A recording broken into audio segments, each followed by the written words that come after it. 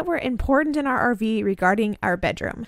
We wanted to make sure that our bedroom was separated from our kids end to end and not right next to them. It's important to our marriage and also to ourselves when we need a place to escape and shut the door. It needed to have an actual door with a lock.